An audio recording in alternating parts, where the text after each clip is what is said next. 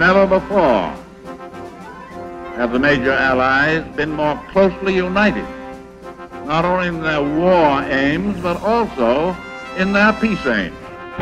From the earliest days of World War II, FDR envisioned creating an organization that would promote global cooperation and peace through collective security.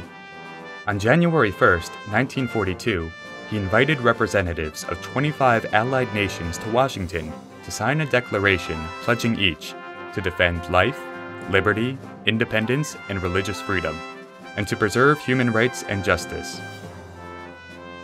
FDR called this wartime coalition the United Nations. Roosevelt imagined that after the war, this organization of nations would promote equality and mutual security. His vision combined elements of idealism and realism, but its backbone would be the four policemen, the United States, Great Britain, Soviet Union, and China, who would enforce the peace through a Security Council. FDR died days before he was to address the opening of the conference that created the United Nations. The new president, Harry S. Truman, ensured that the conference was held as planned and the creation of the United Nations organization was underway. This time we are not making the mistake of waiting until the end of the war to set up the machinery of peace.